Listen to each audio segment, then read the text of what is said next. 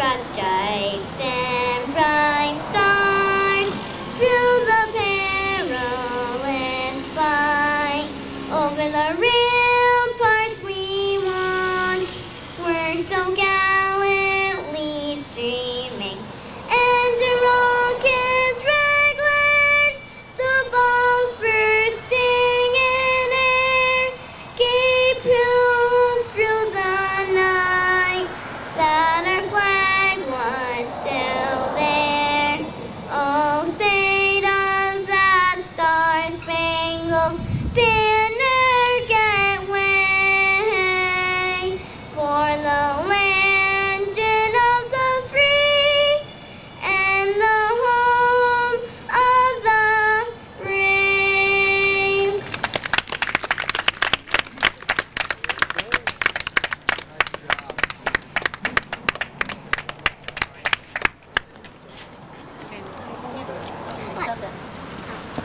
Thank you very much for doing that. Thank you very much. Thank you. On this side. Shake hands. There's one out on a strikeout. Matt Sharon's your pitcher out there. Bellows Falls Post 37's at the plate. This is a league matchup. It's a big matchup. All the games are important from now on for league standings. That'll be high. And that was a beautiful job of singing the national anthem by Marina Rotella. She did a great job. And what a thrill and a privilege for all the fans here to have a live national anthem. There's a strike call. There's one down, nobody on. Top of the first, scheduled for 7. Second meeting of the year between Bellows Falls Post 37 and those yellow uniforms. And of course, the red, white, and blue Post 31. Matt Sharon, Anthony LaPlaca, beautiful pitch. He's faced 2 hitters. He's got 2 strikeouts. And of course, Rutland coming off a win on the road against Hartford, a team that had beaten them here at St. Peter's Field earlier in the year. And that was a big win up in Hartford. And I'll tell you what, I'd take a national anthem like that every night. That really gets me fired up. Going into 2nd grade, of course, your dad's Mike Rotella, Rotella Building and Bath and Kitchen Designs down there, and a local guy, got roots right here in Rutland. And it's nice to see the next generation of Rotellas coming up through right here in Rutland and doing something as nice as the national anthem before the American Legion Post 31 game. And that's going to be fouled out of play. Sharon pitching from up in the count to his 3rd hitter. He's 0-2 in the count here. He has 2 strikeouts. And I should tell you, this is Isaac Bizzle up. And I think I've caught up now. The only downside was I had to go from home plate, where I was going handheld with the camera, to run up here. Well, running would be an exaggeration. I walked fast to get up here to the bleacher spot in the football press box so I can tape the game now. You only missed one strikeout. So it's a 1-2 count now, and Matt Sharon. Number 22 for Post 31. That's going to be up the middle. That's going to be a base hit. And there'll be a runner on first with 1 down. And there is a breeze tonight, rather strong one blowing from home base right out to center field. Now a guy with a lot of power, their catcher, Matt Eisenhuth. And yeah, he's had at least 2 home runs that I know of this season, but he's a guy with a lot of juice in the bat, and he's up there with 2 down and runner on first, and they put a little extra steps in their outfielders. They extend the outfield. So from the stretch for the first time, oh, and what a breaking ball. There's Matt Sharon. Actually, I believe that was a changeup. Went to that off-speed pitch in the opening sequence here and got a swinging strike 1.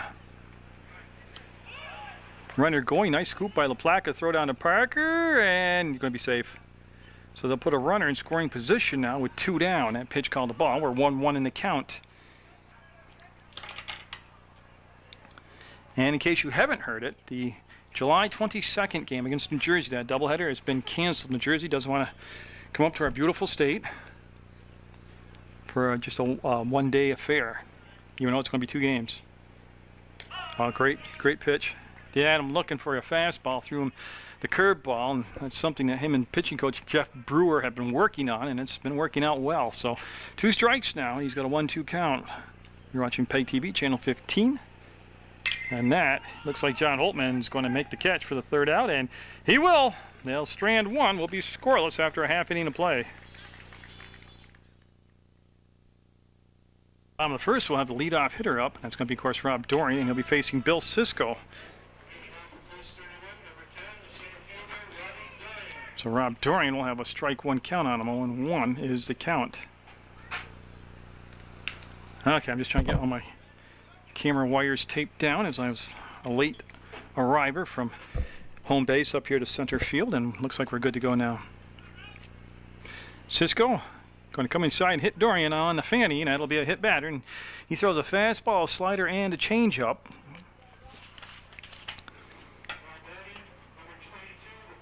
And he last pitched against Hartford, won that game 10-2.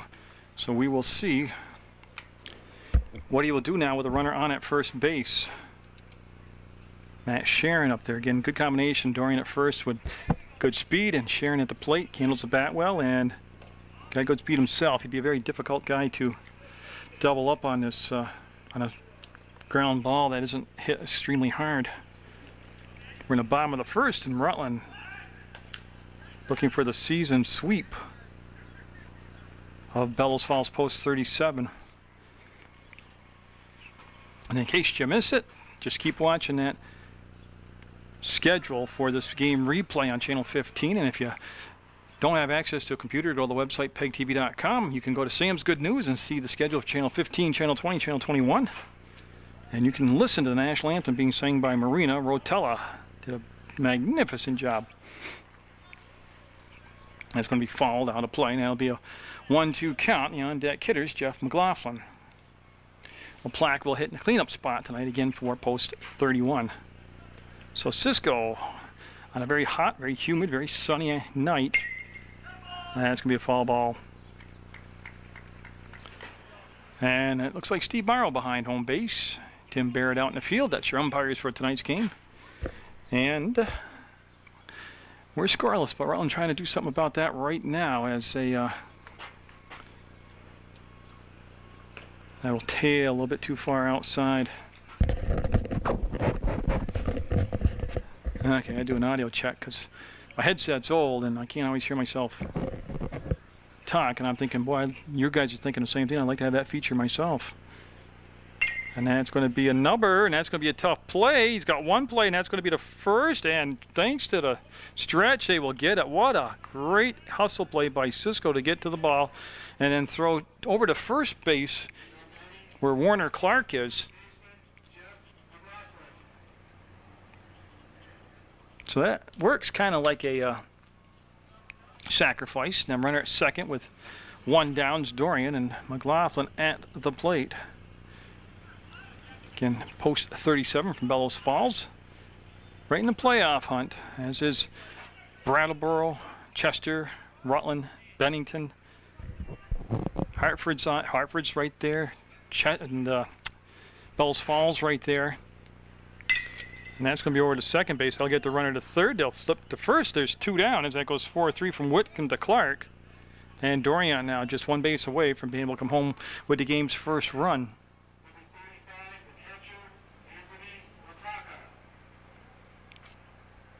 Now LePlac up. Two down though, and LePlac, the catcher, has logged a lot of hours this year behind the dish. Been hitting the ball well. Especially the early part of the season, the first 3 or 4 home games, he was really making good contact. And he's kind of gotten back in that groove again now as of late. Rutland next on their schedule will be a busy weekend. We're taped late. This is Thursday night, but they'll be heading down to Chester to finish that extra inning game that was tied at 2 at the end of 10. So they'll be going there and start that 11th inning to see if they can get a win there. And then they will finish that game up into a 9-inning game. And then we'll have him here on channel 15 as we'll watch his pitch come in. As he gets it to the gap, and that could be trouble, and it looks like it's going to land and going to roll, and that's going to score the game's first run. And LePlac, looking for yet another double this season, will come into second base standing up. So LePlac will have an RBI and a double to the left center field gap, and that's where he's done a lot of his damage this season, which means he's been able to pull the ball.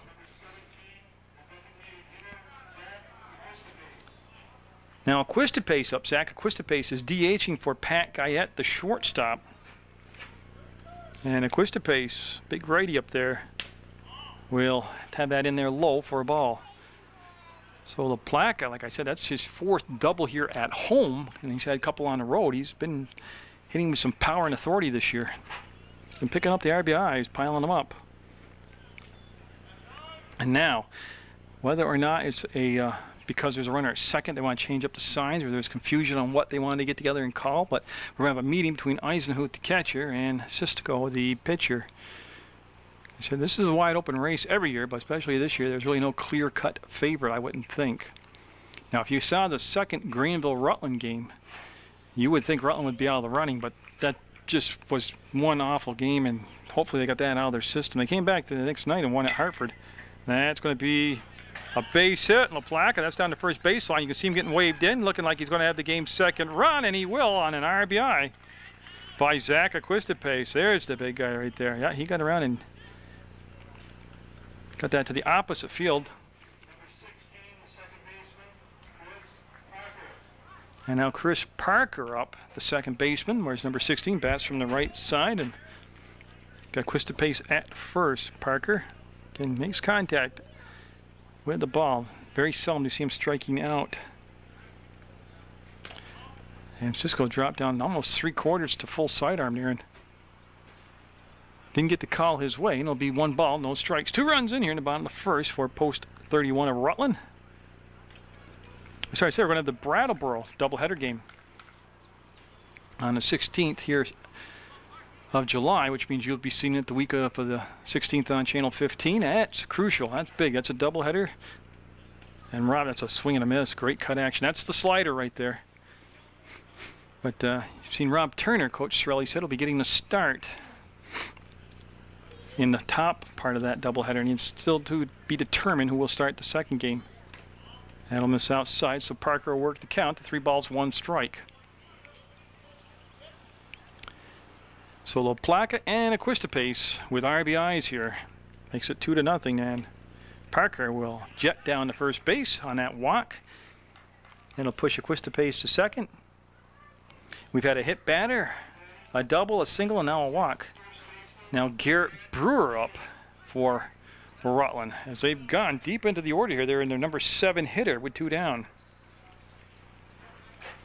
Rutland with 2 league losses, an 8-5 loss here at St. Peter's Field to Hartford, and then just a drubbing 17-9 down to Bennington in Bennington. Again, probably their 3 worst games: the second Greenville game, the second Bennington game, and the Hartford game here. Swing and a miss on a fastball will make it 1-1. Again, St. Peter's Field with a muted sun right now on it, and the temperature's climbing. It's going to be warmer by the 5th inning, then they'll start to cool down, and a swing and a miss. Good pitch right there by Sisko on back-to-back fastballs to make it 1-2. And then for the Sunday's doubleheader here, it's supposed to be in the 90s, so we'll have summer sport and summer weather for you. And nice idea, just missed up too far outside, and I'll go to a 2-2 count. And again, Marina Rotella singing the national anthem. I don't know what the deal is. I'd like to see her do it again. There's what, 3 more home games left. I think that's a nice touch. Real community feel to it. Oh, threw him the change-up and got him, but Rutland will plate 2. They'll lead 2-0 at the end of 1 inning of play on Channel 15. And we're going to be looking at Bellows Falls with their number 5 hitter, Warner Clark, Chris Fonner, and then Bill Sisko due up here. They've had 2 strikeouts and a base hit in that first inning. They're down 2-0 as we go to the top of the second. Matt Sharon's on the mound. Anthony LaPlaca is behind the plate, and I'll do the defense for you. Something I didn't get a chance to do in that first inning, and that's going to be called a strike. Garrett Brewer is over at first base defensively. Chris Parker, of course, is your second baseman. Pat Guyette getting the start at short, and Jeff McLaughlin is at third base. And the second pitch in the sequence will be ripped on a rope, and going to good diving attempt by McGuire. It's going to get by him though, and that's going to allow the runner to go to at least second, and that's where he's going to pull up with that double to start things off. That's a do or die play right there. If you don't come up with it, it turns into at least a double. Chris Fainer up. I'm sorry, I got his name wrong. So Fainer is up with a runner at second base in scoring position. Sharon will go to the stretch again. He's got 2 strikeouts. That's a great pitch. Like to take this time to say hi to big Dave Palmacala and Tom LaPlaca, Dr. Tom LaPlaca. Passed both those guys when I was coming out here to the bleacher area. Big supporters of Munger Vision and Legion Baseball. Well, too bad he missed high right there. He completely fooled and frozen the hitter, but it'll be a 1-1 count. So Feiner is the tying run at the plate. He's got the first run of the game sitting at second base for Bellows Falls. They're in the yellow uniforms, and you're watching American Legion Post 31 baseball action on Channel 15 Munger Vision. And again, if you need to schedule for PEGTV, which includes Channel 15, Channel 20, and Channel 21, Sam's Good News has all 3 schedules. Go right to the website and see the schedules at PEGTV.com. And that'll be a ball inside. And Dr. Frank Acquista also gave me the big thumbs up coming out here to the football press box, which ironically during football season I'm not allowed to be in it. And that'll be Dinker Fall. So a full count now with Cisco on deck, Feiner at the plate, Clark at second base. Holtman's in right field, John Holtman, Rob Dorian's in center, and Sean McGuire is out there in left field. Now that diving attempt by McGuire is the type of play we've seen him make happen many, many times. And that's going to be toward the hole, and it's going to be picked up. There it is. Okay, McLaughlin will eat it. Runner will stay at second. Great range by McLaughlin there. And probably, definitely saved the runner from advancing to third base from second to third. So first and second now on a double and a single. Now Cisco can give his team the lead. So we're in the top of the second. Rutland picking up 2 runs in the bottom of the first. Nice pitch by Matt Sharon. Of course, Matt Sharon, remember, wasn't here for the Granville second game. He was at college orientation. But he is a big component to the success of Post 31. And boy, there's a mistake right there. It's going to be picked up by Dorian, and he's going to eat the ball, and that'll be runners moving up to second and third. I'm not really sure what to call that. I mean, it's an error, obviously, but I'm not sure what happened there. I don't know if that was to avoid a balk, or if he's trying to hit the backup man from behind. I'm not. In any case, it makes the runners at second and third and nobody down. And that's going to be the shortstop, and Guyette will set his feet and get nobody. That's going to tie the game up at 2. They should get the runner from third will be awarded home, and that will be, boy, again, uncharacteristic of what we see when Post 31 is clicking. Is usually very good defense. So back-to-back errors will bring up Zach Whitcomb with a chance to give Bellows Falls a lead, and the runner down at second is Cisco. And Whitcomb, a right-handed hitter, and remember there was a diving attempt on the first single. Ball got by, and there's the bunt. Sharon's going to go for the out, and there's the first out of the inning, and it's a good sacrifice as the runner goes to third base now.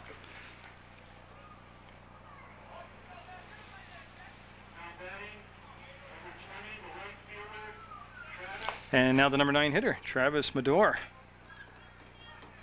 And then on top of the order, Austin DeLonge up. So Sharon with a runner at third, and it is 2-2 right now. And it has been. Now that was a great effort by McGuire, but the ball got by him and the backup didn't get behind him in time. That allowed that single to become a double. Then the error on Sharon on the pickoff attempt, the ill-fated pickoff attempt at second base, and then the error at short. So mistakes always come to get you, whether it's right at this moment or later in the game, but it's an 0-2 count, and Sharon with 2 strikeouts coming back in the first inning. Would love to get a strikeout here. Would really be a big plus for Post 31, change the complexion of this disastrous inning and minimize damage. It'd only be the second out, I know, but that pitch missed high. He just tried to blast a fastball by him. It'll be 1 ball, 2 strikes. Again, down at third base is Bill Cisco, the pitcher. Well, actually, he got the hit, and now the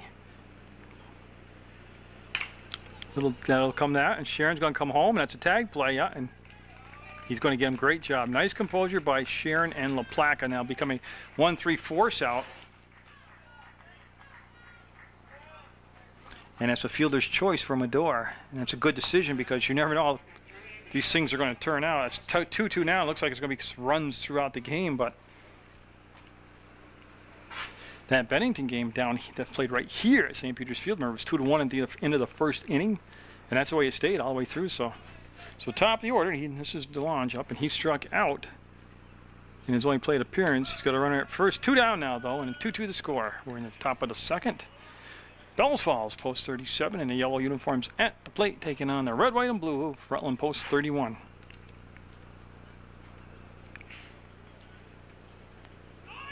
Runner going, great pitch to throw on, and it's going to come in. Good night. Shows him the ball, and Chris Parker from a beautiful throw from LaPlaca will end the inning, but 2 runs will tie it up at 2. Sean McGuire up to lead things off. He's number 8 hitter in the lineup. Then John Holtman will bat next. And then top of the order, Rob Dorian up. Rutland picking up a couple runs in the bottom of the first. Taking another look at Cisco here as we go to the bottom of the second. And again, Cisco fastball, slider, changeup. That's just a ball right there inside. Good ball player. If he's not pitching, you usually see him at shortstop. He's what you call a gamer. That's a good pitch. And you can see now the sun peeking in and out. Now the clouds, again, very warm start time temperature-wise, very warm temperature at the start of the game. And the breeze, when it's blowing, it's coming from home base right out to center field, and that's a hitter's delight right there. For Bellows Falls, they have Warner Clark at first, Zach Wickman playing second, Austin DeLonge at short, and Chris Fainer is at third. And that'll be outside. He won't get him to nibble at it, and that'll be a 3-1 count. The outfield's Kyle Mack, Isaac Bizzle, and Travis Medor. Of course, catchers, Matt Eisenhuth out there. Oh, and he did just the Cardinal sin there. He let the leadoff batter get on, and this is via the walk. And McGuire will be at first base now, John Holtman. And Holtman having just a solid season for post 31. Got to pitch a little bit in the Granville game. I thought he did an excellent job. Very rock solid out in right field defensively, and he's been effective at the plate. And that'll be way outside. Eisenhuth with a nice job of grabbing it, keeping it from being a wild pitch. Now McGuire at that particular pitch right there, didn't show any signs of attempting a steal. He's taking a little bit bigger lead right now. When that curveball is too far outside, and tell you what, if you're going to steal on a pitch, that would have been an ideal slow getting to the plate type of pitch right there. With a 1-1 count though, I doubt you would see back-to-back change-ups like that. So if you're thinking steal here, you're probably going to be looking at the fastball coming into the hitter, and it's going to be a strike. So 2 balls, 1 strike. Again, McGuire saying pretty much down there at first base with a 4 to 5 step lead. Right now he's at 4. I just counted him off the bag. And they did try to bunt. That's going to be popped up, and so a little trickery backfires on post 31. They went to get the bunt, and now didn't advance the runner. It wastes the bat. It's 1 down, runner on first, and Rob Dorian up. He was hit by a pitch and then eventually came around to score on Anthony LaPlaca's double. Matt Sharon will be the on-deck hitter.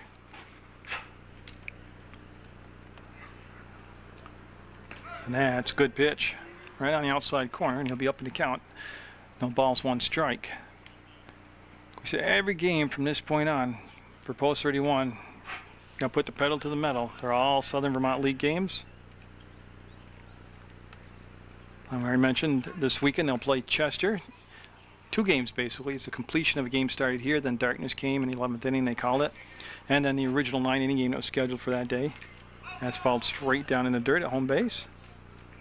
And then Sunday I'll be here doing the doubleheader with Brattleboro, which is a Southern Vermont League game.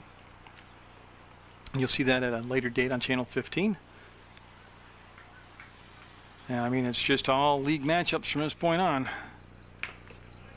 And what you want to do is be one of the 4 teams that qualifies for the postseason and You want to win as many as you can, play your best every game, but as we've seen over the last several years, and actually throughout the decades, that #1 seed sometimes comes with a curse. And boy, he went fishing on a slider, and I don't think he fouled it off. They had no call from the umpire, and McGuire will go down to second base. So it's going to be a strikeout, but the runner will move down. Now Matt Sharon up as Dorian strikes out for the second strikeout of the game. Brewer struck out also. Now Matt Sharon up. He grounded out to Bill Cisco, the pitcher. 2 down, and Sharon, nice job of holding up on that pitch.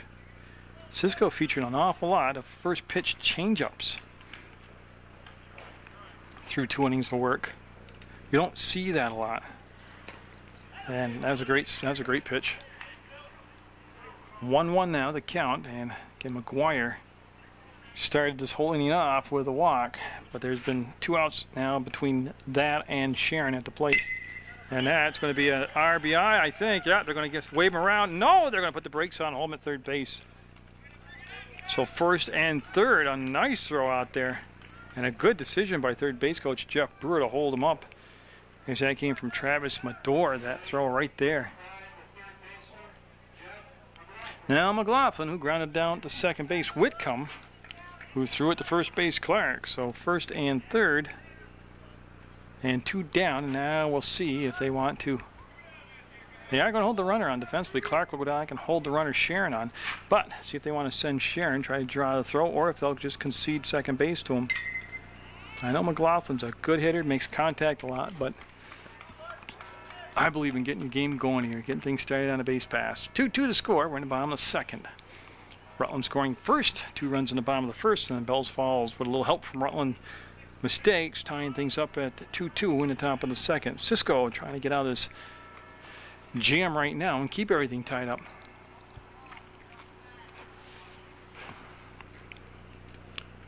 After a little break, that's going to be a foul ball. We're right down in the netting behind home base is McLaughlin now with 2-strike count. And Sharon pretty much stayed pretty glued to first base. McGuire's at third. And Heisenhoff sets the target up outside, and that looks like it's going to be caught, and it will. It will be caught, and Madore will make the third out, and Rutland will strand 2 base runners, so we'll stay tied at 2 going into the third. So Austin DeLong, remember he was up when they threw Madore out trying to steal. That's going to be bunted down, and LaPlaca, the only guy with a play, will throw and get him. Boy, that's just good hustle. He got out of that crouch, got to the, see how he lined himself up just an extra step, so he had a better line to throw down to first base. So they take care of the leadoff batter, and now Kyle Mack up. He struck out back in the first. We're in the third. The game got a nice pace to it. We're tied at 2, and each team really needing this win. And you say it for every game, but I mean there are teams who mathematically pretty much already out of the playoff picture. These 2 teams aren't 2 of those teams, so this is going to be down a third baseline and foul. McLaughlin will just pick it up and toss it back in. Of course, Channel 15, glad to be part of the community and glad to be part of bringing you American Legion post-31 baseball action yet again this year on Munger Vision. I just overpowered him. Just reared back and said, here's my muscle. I'm Popeye. Hit the ball. 1-2 the count. He's already got, like I said, Matt's got 2 strikeouts so far in the game. Both of those coming in the first inning, the first 2 hitters of the ball game. And there's number 3, and boy, he pulled the string on that. That was a beautiful pitch. So Max struck out twice now. That'll bring up Bissell, Isaac Bissell. And he has singled in the first and stole the base, got stranded at second. He's a lefty, up with a little bit of a shift off. Not a big Poppy Dave Ortiz type shift, but a little bit of a shift toward the right field line. That pitch would be too far outside. He's trying to keep away from him, and that'll be ball 1. So 2 down here, nobody on base, and that defense still has Brewer defensively at first. Parker at second, guy at short, and McLaughlin, that's a strike. And at third, LaPlaca, we've already mentioned the catcher, Holtman, Dorian, and McGuire. That is the outfield. And of course, that's Matt Sharon out there on the plate, or on the mound, actually trying to throw to the plate, and that's going to be a ball. 2 balls, 1 strike. The on-deck hitter for Bellows Falls is Matt Eisenhuth. And if you've got to face Eisenhuth, you'd like to be with the bases empty at the top of the 4th, not right here with the runner on. And that's going to be, oh, just under the glove. Almost hit Sharon in the rear, and then it was just under the glove of Guyette, and they'll have just what they didn't want. There's the base runner. So Eisenhuth will come up with 2 down and a runner on first base. So Bissell has 2 singles in the ball game. As we're at the cleanup spot, number 4 hitter in that Bellows Falls roster. Again, Channel 15 brings you their website with all the information on it, PEGTV.com. Their phone number is 747-0151. And if you got a lot of ambition and a little free time, you can drive right down to the House Center to Building 24 and go right inside and meet Tom Leipold, Mike Valentine, Chris McCormick, Bob Gregory, Nancy Donahue, Gary Chambers might be there. And they'd be glad to give you a tour of the facility and try to recruit you into being part of public access television. 1 ball, no strikes. Throw to first was late, you could see, and Sharon got a big hitter right here. This is a big out to get. Oh, they called the pitch out, and the throw is going to got him. Got him, beautiful. They called it, and the sweep tag helped out that catcher's high throw, but boy, that's just having a gut instinct. We'll stay tied at 2. So Guy leading off here, well, already a big night going with the glove. Anthony LaPlaca, the catcher, who has thrown 2 runners out trying to steal. He's 2 for 2 tonight. And he's got a double and an RBI, and he's having a big night, and he'll swing through that. And that was a slider, and it's going to be an 0-1 count. His, if you go back to that last inning, though, I mean, it was a great gut instinct for calling the pitch out, whether they saw something from the dugout of Bellows Falls, that's going to be a ball outside, 1-1 to count, or if they just went with the count, looked at the count, and tried to guess a pitch out, but it's beautiful. And again, he's 2 for 2 throwing runners out. He's got a double and an RBI, and why not start off with a hit here? That'll be fouled out on a River Street, and it'll be out of play. And right now, like I said, the sun playing peekaboo throughout the game with the clouds. Right now it's a nice muted sky, fielder's sky. Got a good ball game in the bottom of the 3rd, 2-2. Rutland got, that's, you can call that one, that's a ball. So he goes to a pitch a little bit high now, the strike zone right there, make it 2 balls, 2 strikes. In the bottom of the 1st, Rutland able to get 2 runs together.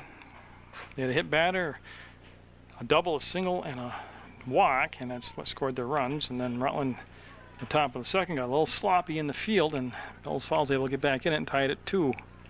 And did he foul that off? He must have got a piece of it, because if that's strike 3, he never ran to first base, so he must have fouled it. So we stay at 2-2. The only reason I question is because I didn't hear that. Usually you hear that ting of the metal bat on a foul ball, and I didn't hear the ting, but I am getting up there in years where I don't hear a lot of tings anymore. And that's a good defensive 2-strike swing to stay alive. Well, I already mentioned Eisenhuth and Cisco is the battery for Bellows Falls. Clark's at first defensively. Whitcomb is at 2nd. DeLong is at short. Feiner is at 3rd. Mack, Bissell, and Medor, the outfield. That's the original lineup staying out there for Bellows Falls. All in the placa, same results. Put it right out in the gap, and that's going to hit and roll to the wall, and we'll pick Anthony chugging along, and he'll go to second base with yet another double. And that's how he started out the season.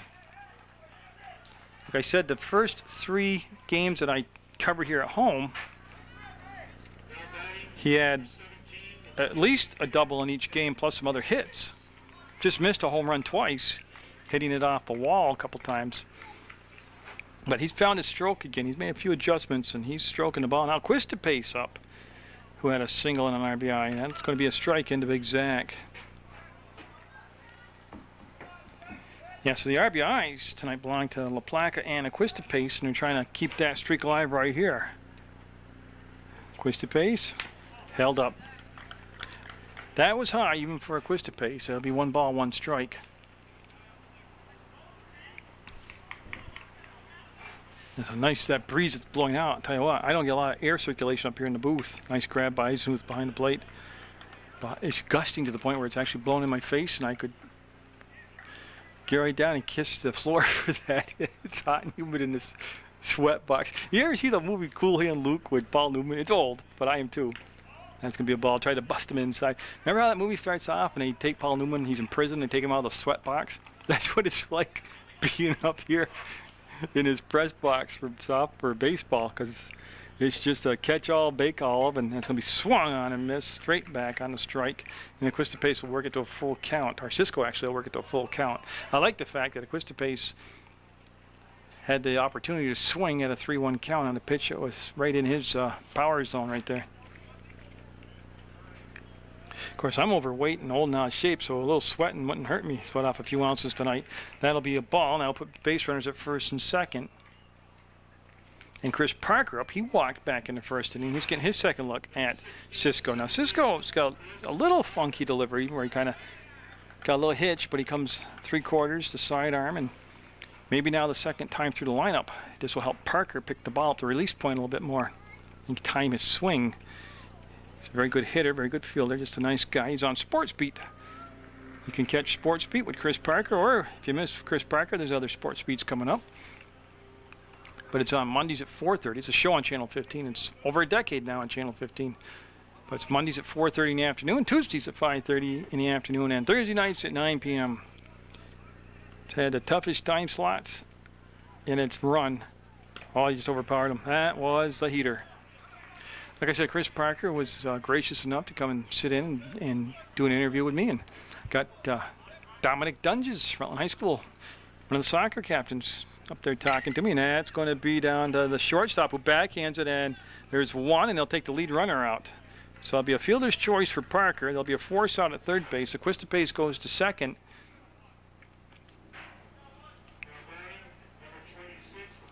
And Garrett Brewer, who struck out on that changeup, will be up there now with runners at first and second, one down. And again, Brewer and Equistapace, bad combination for a ground ball. That's their good double play combo, but also Brewer, kind of guy who can jack it out of the yard too. So, and that's going to be Eisenhuth, who's got a very strong and accurate arm. Ball right below him, didn't get far away. It's like a goose laying an egg. He found it right below him. No, on January 23rd, this past January, I started what began my 11th year in community service and public access television. That's going to be a fall ball back. Now, I didn't always do this. A lot of times I would run the camera for other people who spoke. Or I'd run a camera like, like 96, the debates for state senate that they held up at the Rutland High School cafeteria. I worked with, I was one of the camera guys on that. So I know you didn't see me or know I was there, but I was involved in public access. And big swing and a miss, great location on that pitch. You know, I've also produced shows and directed them, and as well as stood in front of the camera and you know, not only came up with the concept, but did the actual in front of the camera work. And like this, where I run the camera and film the game and talk. That'll be low and outside. Now I do all my own editing. My son did it for many years, but darn thing, he grew up, got his own life, moved away. 2-2 the count, one down. Brewer with a chance to give Rutland back the lead. No, got him almost the same pitch that got him the first time. He's got 2 strikeouts now and 2 plate appearances. Now Sean McGuire, who has walked and is only time up. And Rutland does not want to squander this opportunity here in the bottom of the third. Scheduled for 7, it's a league matchup, and they need to start stringing some league wins together. They got a tough road. A trip to Chester, Brattleboro coming here. Bellows Falls is a good team. And I call a ball. The on-deck hitter is Holtman. Well, McGuire like that. That was that change up, because you can see it kind of drop down at the last 18 inches on its way to the plate, and that'll make it a 1-1 count. Oh, you get a pitcher throws a good change up there. It can be devastating, that pitch, a change up can be. Speaking of devastating, we know Rob Turner's going to get the start in Game 1 against Brattleboro. I'll be here, unless I get fired. I'll be here and be carrying that for you. It'll be a fun one to watch. Great stop by Eisenhuth. Not really a conventional stop, but he got out there and got the job done. The ball didn't get past him, the catcher I'm talking about, and it goes to 2 balls, 1 strike. And I've already mentioned this before, but I'm going to do it again because it's my production. I can do that. I'll be outside for a ball. The first weekend in November, the really big show 11 for the United Way, a fundraiser for the United Way, will be held at the Paramount Theater in downtown Rutland.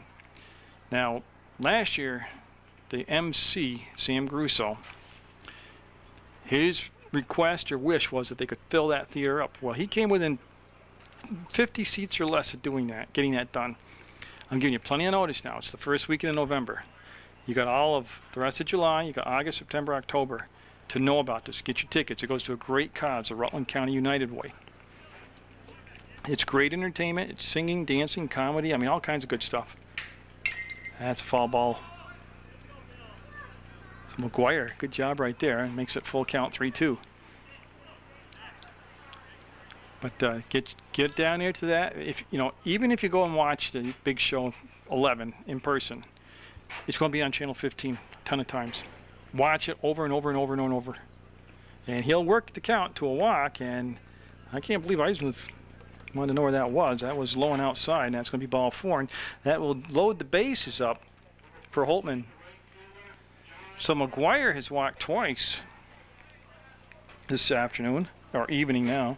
And then on a bunt attempt, Holtman popped up, and Cisco, the pitcher, made the catch. So that'll be high, and there's nowhere to put him on a walk. And you can bet Holtman's going to be really focused and really buckled down here on this sequence of pitches. He's got a chance to give Rutland back the lead in a 2-2 game.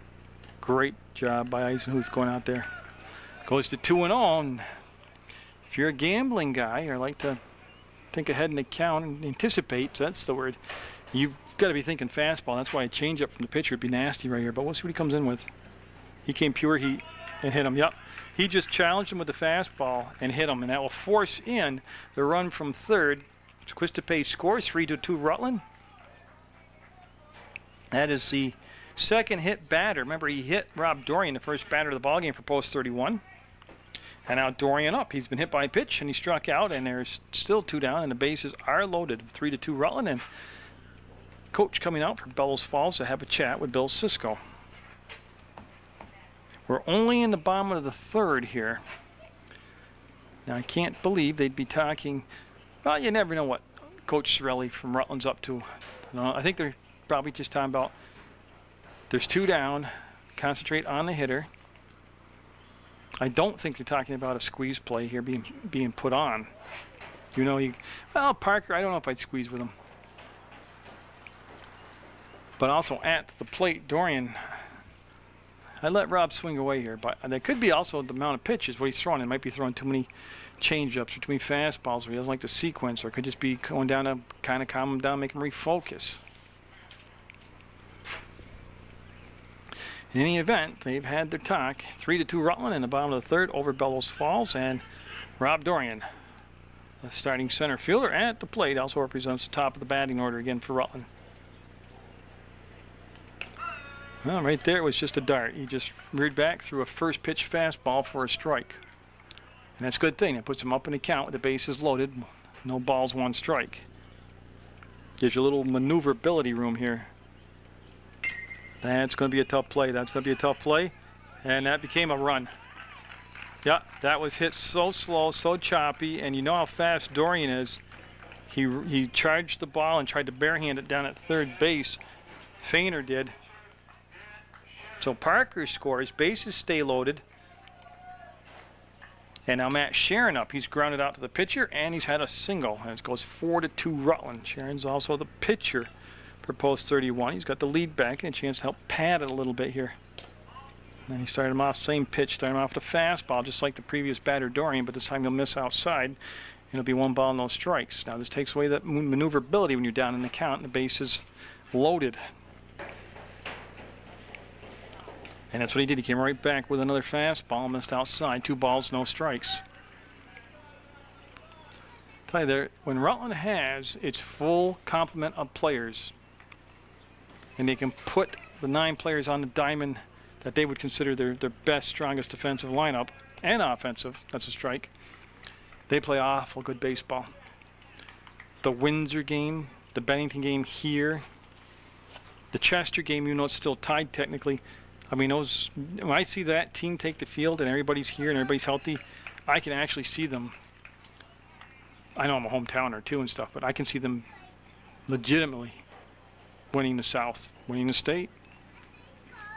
But they need that whole core of people. And he's going to walk in another run. That'll be the second run he has walked in. This time it's McGuire. Now McLaughlin up. He's grounded out to second base and flied out to right field, and it goes to 5-2. Rutland with the lead, and they're still 2 down. And they've hit around. This is the ninth hitter. This is the 9th hitter to come to the plate. Now it's just Cisco taking too long right there, and McLaughlin steps out of the box. He's all good to go now. You see how Cisco's gone back to the full windup with the bases loaded. There's a strike. There's pitchers that just feel comfortable no matter if it's the stretch or the full windup. Then there's pitchers who prefer one or the other, you know, rather pitch from the full windup. Obviously Cisco does. And, you know, I believe if you felt that good about the stretch, you'd start off pitching that way. You never go to the windup. But most pitchers like the full windup. This is going to be a tough throw. Oh, he's going to drop the ball, and that's going to let another run in. It was a long throw, a slow grounder, and it's one-hopped, and the catch and the first baseman over there, Clark, couldn't come up with it. So I got to catch up. So Holtman comes in to score. Dorian goes to third. Sharon goes to first. McLaughlin is up, or at first base. Now LaPlaca up. He's got an RBI. He scored a run, and he's hit 2 doubles, and he's got the table set with the bases loaded. And they got to pitch to him, and this is a shot. This is a shot. This is a shot. It's going to be out of here. It's a home run off the top of the wall for LaPlaca. It hit the top of the wall and went out of here, and it cleared the bases. Oh, and Anthony, take your time going around. Enjoy this. He's been trying to hit one out. He came close twice, and this one is gone. And he could hear it ting out the top of the 2x4 plate on that wall and go out into St. Joseph Avenue. And he's got a 10-2 game now. A grand slam. I got to go back and count that. And boy, I'll tell you what, I think that's going to be Cisco's night. So I've got, yeah, a grand slam home run for Anthony LaPlaca. I am sorry that the camera got hot, or all the white signs out there. Now Quistapace up with a 10-2 game on LaPlaca's. He's got 5 RBIs and scored a run. He's thrown 2 runners out trying to steal. I don't know what he could do for an encore other than sing God Bless America in the top of the 5th inning. And I can see his dad, Doc LaPlaca, over there on the cell phone, probably calling his wife Linda to tell her what their son just did. Is he hit a grand slam out of the ballpark, and that hits Quistapace right between the 1 and the 7. And in this nightmare of an inning, that's a 3rd hit batter by Cisco. And here comes Coach Lockerbie. Parker's up, but this is going to be the 2nd visit to the mound, and Cisco's night will be done. He didn't quite make it to 3 innings. He's given up 10 runs, 2 doubles, and a grand slam home run to LaPlaca, and he's going to take a break.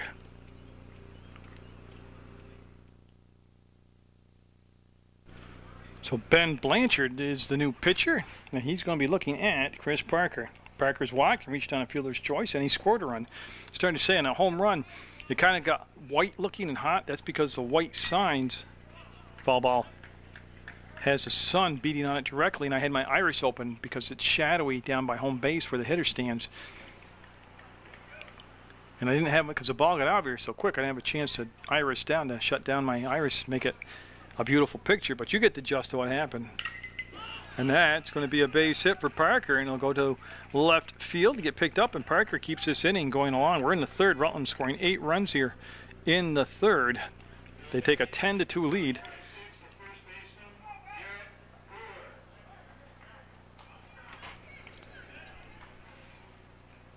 So Quistapace goes to second on the base hit. Remember, he got hit by a pitch. Now Brewer up. He's got back-to-back strikeouts, but that was against Cisco. Now he's going to be facing Blanchard.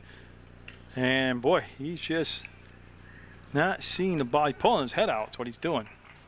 He's swinging like a left-hander with the front foot going toward the bag, the first third base bag in this case, and turning his head. And boy, why change the pitches? Because they've all the breaking stuff's really thrown him off. He's got an 0-2 count, 2 down, 10-2 Rutland. They came into the bottom of the third, tied at 2-all, and then LaPlaca put a little frosting on a cake with a grand slam home run. That's going to be fouled back. Now see, that was the first fastball he threw in that whole sequence, and I don't understand why he did that. If he had watched the game from the bench, I'm talking about Blanchard, the pitcher, he would have seen Cisco got 2 strikeouts on the off-speed stuff. He had 2 strikes himself, Blanchard did, on the off-speed stuff, and got lucky with a fastball right there. And just missed with the breaking ball. And it'll make it a 1-ball, 2-strike count.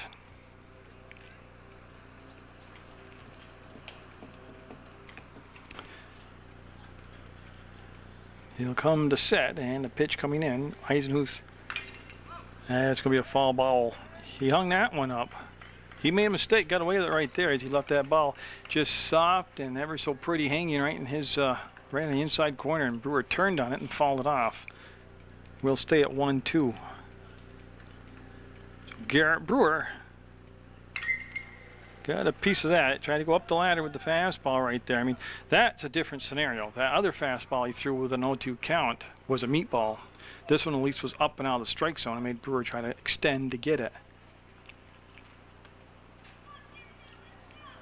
So Anthony LaPlaca behind the plate, throwing 2 base runners out trying to steal. Had 2 doubles, an RBI, and now he had a grand slam home run. He's got 5 RBIs in the game and 3 hits. All of them for extra bases. You really, like I said, there's probably not a better, well, they're going to have a ground ball, and that'll come right back to Blanchard. He'll flip to first. That's finally the inning, but it's going to be 10-2 Rutland as we go to the 4th inning of play. It'll be Matt Eisenhuth. If you can't remember, it was a long time ago. He was at the plate when Bissell was thrown out trying to steal the base. So Eisenhuth back up there with a clean count now. It's 0-0 count, and Matt Sharon been given a little pad here. He's up 10-2, and he'll start off with a strike. I tell you, with the schedule coming up for Rutland with this weekend, 4 games this weekend, well, 3 plus the completion of that game stopped because of darkness going into the 11th inning. They'd like to see a complete game performance by Matt Sharon, and they'd probably like to see that mercy rule come into effect and only have to go 5 innings tonight, or 4.5. Oh, Matt Sharon had set the whole thing up for that pitch and didn't get the call. Not sure if it was a little bit outside or a little bit low, but it looked pretty darn good. He's got a 1-2 count, and see if old Matt comes back with the breaking stuff here. Yep. I was wrong. He came back with just a fastball saying, here you go, I dare you to hit it. And then Eisenhuth took it looking around the outside corner, and that's going to be his 4th strikeout of the game. Now Warner Clark up. He's doubled and scored a run back in a second. And Sharon works at a nice pace. He got a nice rhythm. He keeps, catching fire. He pretty much has his mind made up on what he wants to throw when the catcher flashes a sign. And right there, the ball got by. It was a bad pitch. Got by, so that's why there's a little break. But usually he just catches and fires. Like I said, he missed the Granville game 2, the disastrous game there, because he was at college orientation. And that is a great curveball. Makes it a 1-1 count right now. To the second batter of this inning, Clark. Eisenhuth struck out. Bases are clear, and the pitch coming on from Sharon will be picture perfect. And I tell you, a much livelier post 31 dugout tonight than what we saw in Granville, when Granville was here. I'd like to thank the American Legion Post 31 for allowing me to bring you these games on Channel 15. I'd like to thank the people from Post 31 in the concession stand, always making sure I'm well hydrated with just cold water, but still hydrated. So Matt Sharon will go to the windup now, and good idea, just bust him inside a little bit too far, and he'll work it to a 3-2 count now. Will Warner Clark, the first baseman, got it all the way back to a full count. And that, see Dorian, see him pull up.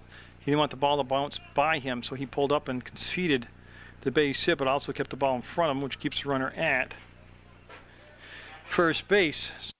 A double and a single for Clark. Now Chris Fainer up. He had a single and scored a run back in the second inning. That's when Bellows Falls scored both their runs. And they've got some ground to make up here. But they're off to a good start here. There's a runner at first and just one down, and then there's the breaking ball strike called. And the Placa, don't forget, could change the thinking here on the base pass for Bellows Falls. He's 2 for 2 tonight and throwing runners out attempting to steal. And they called pitch out this time, but whether they guessed wrong or the runner just held when he saw it, but actually if the runner held when he saw it, then it wasn't a pitch out, because that's just a no holds bar. You get the sign, you're off. You don't think about it. And that'll become a ball. It'll be 2 balls, 1 strike. The on-deck hitter is Bill Cisco, I believe, because I don't see him go to a position, but it could be Blanchard coming up in his spot. The man who took his place on the mound. And yep, Matt Sharon hit him. That was a breaking ball, and that'll push the runner to second base, put runners at first and second with 1 down. And I believe it's going to be Blanchard coming up. That's a tall figure guy, a tall, skinny guy like Blanchard. So Blanchard will hit in Cisco's spot, and he's got a chance to get Bellows Falls back in the ball game. They're only down 8 in the 4th, but they got runners at first and second, 1 down, and he's a lefty, and they'll put the shift on a little bit. Not a big shift, but a shift. Nice pitch. And in the few lefties that Sharon has seen, you notice how he works that outside corner. He stays away from the lefty. That's going to be Robbie Dorian's ball, and he'll settle in, and Robbie's automatic. He is a gold glover if they gave out golden gloves at this level in Legion ball, but he makes the catch, and that's the second out. Now, when the ball's hit to center field or left or right center, I'm pretty comfortable and confident up here that old Rob's going to get to it. Now Zach Witt comes up with runners at first and second, but the all-important 2 down now in a 10-2 game. Post 31 exploding for 8 runs in the 3rd inning, capped off by a grand slam home run by Anthony LaPlaca, and they've got a 10-2 lead now. And Sharon from the stretch will pop it in there, and it'll be low below the knee. It'll be a ball. 2 balls, no strikes, and the on-deck hitter is Mador. If they get that far, he also represents number 9 spot in the order, which means the top of the order will be coming around here for Bellows Falls. And boy, I think he committed. I don't know if they're going to ask for an appeal or if I saw the strike come up. Goes 2 balls, 1 strike. Okay. That was a good pitch. Matt Sharon is the epitome of a competitor. Great curve.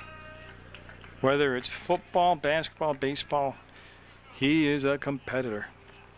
He's got a 2-2 count right now, and he's looking for another punch out. He's got 4 strikeouts in the ballgame to this point, unofficially.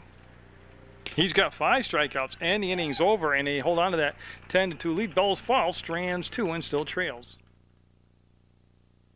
Got a change in the batting order for Rutland. They're going to have Mark Noble step in there and hit in Sean McGuire's spot. McGuire walked twice, scored once when he was in there, and Noble now will get his first chance to swing the bat tonight against Ben Blanchard, who stays on the mound. He came on in relief of Bill Cisco in the 3rd inning. 10-2 Rutland. So Noble is set. The umpires reported all this paperwork he has to report. And that's going to drop in. Good effort out there. I was trying to pick the outfielder to choose there to watch, go for the ball. All three fielders are going after it. Kyle Mack gave it the best effort, but that'll be a single for Noble. And now Chad Ryan up. So they're going to the bench here in the bottom of the 4th, and Ryan got a runner at first, and that's going to be fouled off for a strike. No, that's Joe Trono. Let me correct that. When he turned around, I could see his number. It's 25, Joe Trono. So Holtman, when he was in there, had a bunt caught by the pitcher, pop fly bunt, then got hit by a pitch and scored. Big breaking ball. 0-2 to Toronto. Now, Toronto, when he's gotten to play this year, has usually gotten a base hit. He's made contact. Stands in there nice and strong. I like the aggressiveness from the pitch was high. Nice change up there. I like his aggressive style of attacking the ball and swinging that bat. So with runner at first, nobody down. Noble with real good speed out there for Rutland Post 31, who's got that 10-2 lead. Good job of holding up on that changeup. And boy, I tell you, Eisenhuth really kind of dogging it right there. Oh, that's very unusual for Eisenhuth. He kind of real lackadaisical and going after that loose ball. So Noble said, to heck with it. I'm going to steal second. So Toronto now, the runner in scoring position in the bottom of the fourth. He's going to pull it foul. And you see old Jeff Brewer able to get down there and get the ball and throw it back out now to the pitcher, Ben Blanchard. Cisco started, gave up 2 first-inning runs and had a disastrous third inning. And that's going to be blocked and stays in front of Eisenhuth, the catcher for Bellows Falls.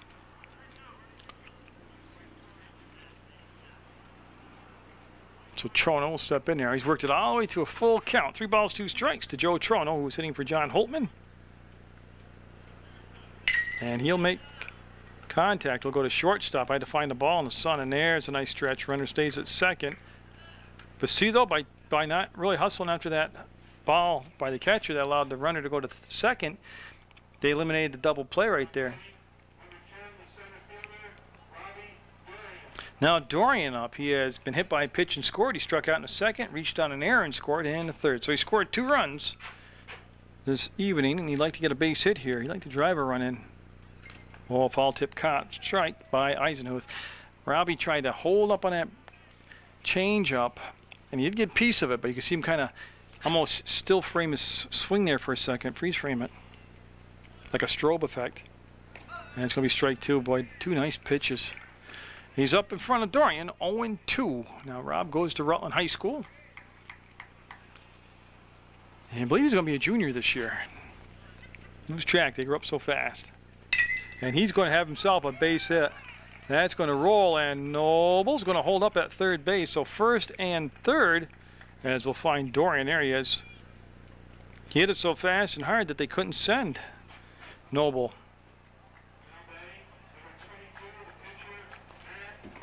Now Matt Sharon, who's grounded out to the pitcher tonight, singled and got hit by he walked, that's right, he walked and eventually scored in that very big third inning. Now Sharon looking to drive in some runs here. Don't forget, they get a 10-run lead and then hold Bellows Falls scoreless. In the top of the 5th, we got an early night tonight. That's the Mercy Rules. You got to be up by 10, and since it's a visiting team that would be down by 10, all you have to do is play the top half of the 5th. Now, obviously, if Rutland was behind by 10, they'd have to play the bottom of the 5th. That's going to be a tough catch looking in the sun, yeah. That is really not his fault at all. He's looking back into a just unbelievable sun. And, of course, St. Peter's Field, basically any time of day, but, from noon on, and we're at 7 o'clock right now, p.m. That sun is out right now, and he's looking right back into it. So it'll be an 0-1 count, and we will have a chance here, Matt Sharon. We'll get another swing in.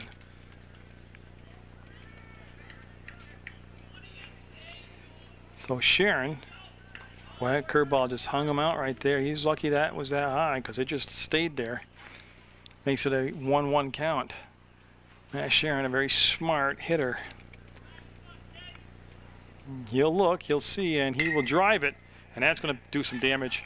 Noble will get up. He fell down. He's going to score a run. And that's going to be waving Dorian in. He's going to touch the bag and come in with another RBI.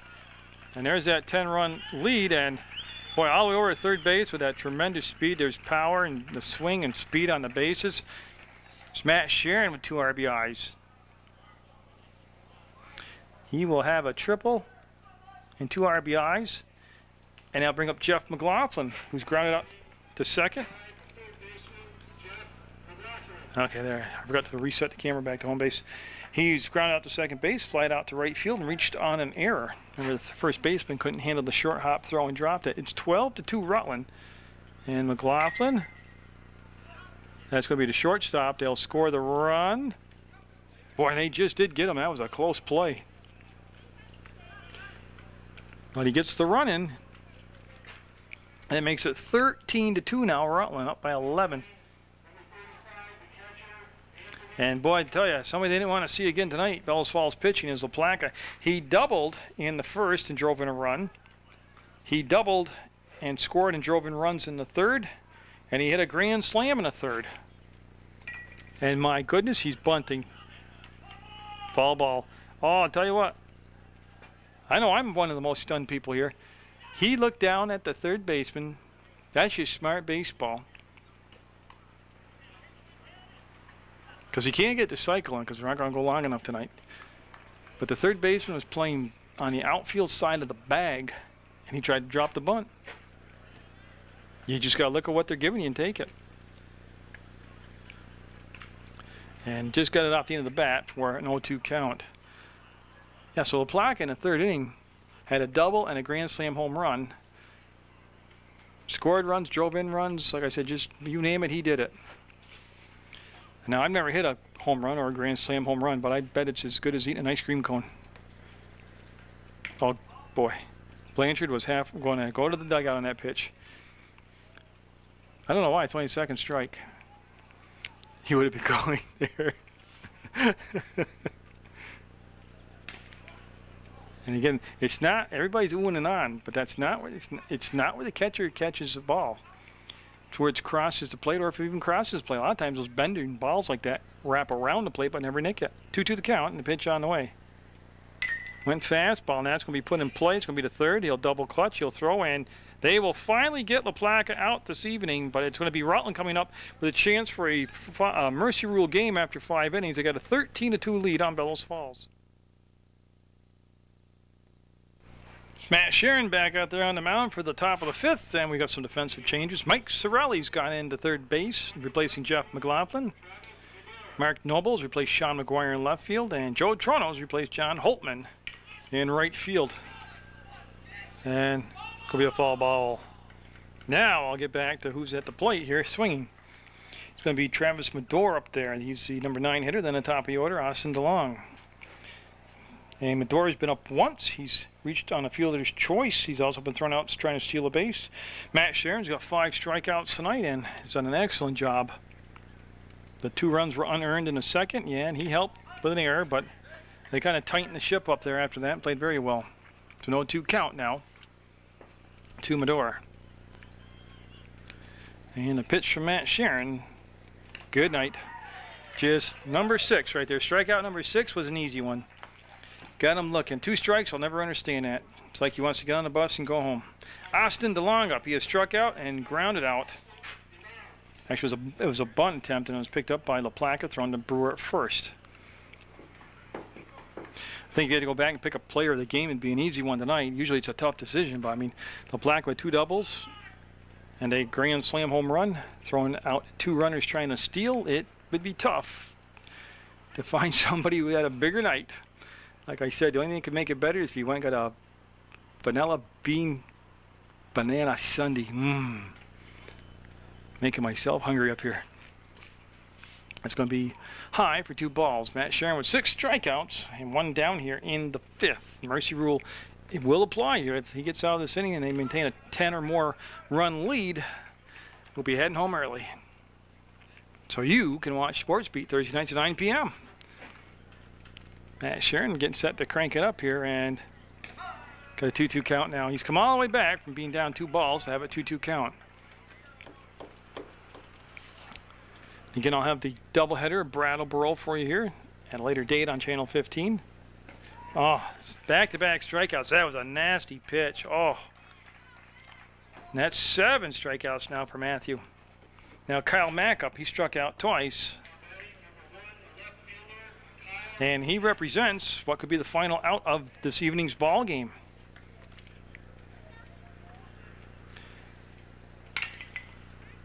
And that's going to be a foul ball. Now, I just had the feeling it was going to be a unique or special night when Marina Rotella sang the national anthem live and did a great job.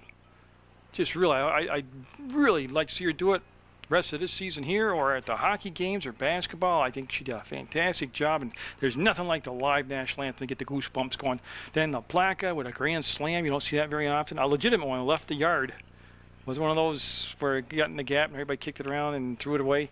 It was out of here. So the 1-1 count, 2 down, Matt Sharon with 7 strikeouts, and the pitch on the way is going to be swung on a miss right at the knee, and we'll have a 1-2 count. And Sharon looking to finish up the game in style. He has, like I said, struck out the first 2 hitters here in the 5th. He's got 7 for the game, and the righty will kick and fire and just miss outside. He had set the table up for that outside pitch and just did miss. Couldn't get the hitter to offer at it. That's Mack up there at the plate. Sharon working at that same quick pace. Yeah, he did get him. I knew it was close, and he nicked him, and he'll have his first hit batter of the, no, his second hit batter of the evening. That will prolong the game to Isaac Bissell up now. He has singled twice. He's got a runner at first with 2 down. And again, the outfield, not a drastic shift, but they will go toward the right field line with the left-handed hitter up there. So from the stretch now, Matt Sharon will come to the plate, and he's going to have a 3-for-3 night, 3 singles for Bissell, and that'll be picked up by Noble, and they'll put runners at first and second with 2 down here in the top of the 5th. And they'll bring up Eisenhuth, Matt Eisenhuth now. He's flied out to right field and struck out in the 4th. And he's got the kind of strength to leave the yard. He's got good home run power. We've seen it in earlier games this season for post 37. And Sharon challenging him with a fastball on the inside part of the plate, and it'll be 0-1 on the swing and a miss. Again, that website for Channel 15 is PEGTV.com. You do all those W's up in front of it, and it'll bring you right to the schedule information. And that'll be foul ball back into the screen. And Sharon now with that 0-2 count, it's pitcher's choice. He does have the changeup, the curveball, and the fastball. We'll see if he'll pull out of his hat here with an 0-2 count. I always like just take a fastball and bring it up and out of the strike zone, see if you can get the hitter to chase right now. You got a couple pitches to set things up like that. I think he will strike out the side, finish with 8 strikeouts. That'll be the game. It'll be the Mercy Rule shortened game. You can see the handshakes around. So Matt Sharon will go all 5 innings, strike out 8, excuse me, have a lot of help offensively from his teammates. They score 13 runs tonight. They win by 11. LaPlaca with 2 doubles and a grand slam, and he threw out 2 base runners trying to steal. And a good, solid team effort all the way around. You see the handshakes? Get out there, support American Legion baseball action. Support PEGTV. I always support Munger Vision, and God bless America.